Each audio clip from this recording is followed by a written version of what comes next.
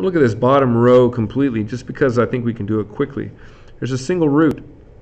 Well, it's not a single root, it's a double root actually, but it's one place where it hits the x-axis at x equals 3. So if I go over 1, 2, 3, I'm going to put a dot there. I can put an asterisk, but there's not much to distract me here. There's one place where it touches. Since it's a double root, it's just going to bounce off of it. And we sometimes forget when we get into this new mode of polynomials, we would know how to graph that anyway. It's a parabola. It's a parabola with an intercept at the x-axis.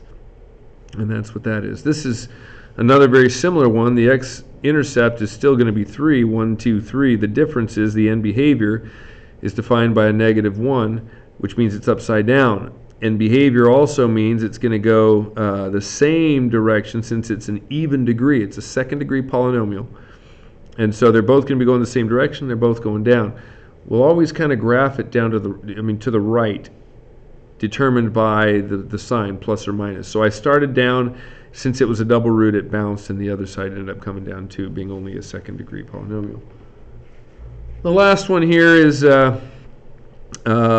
identify the roots. We got x equals 5, we got x equals 3 with a special little quality about that, and an x equals -2.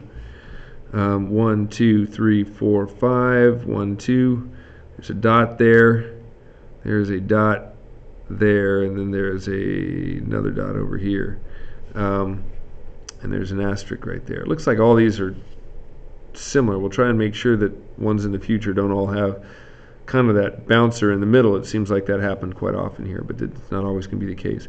That means it's going down ultimately. We cross through at this point, we bounce off of there, and we're going to end up with some more height here just simply because there's more space in between there. Again, we're not probably going to be marking right or wrong depending on the shape of that, but that's what we're looking at there.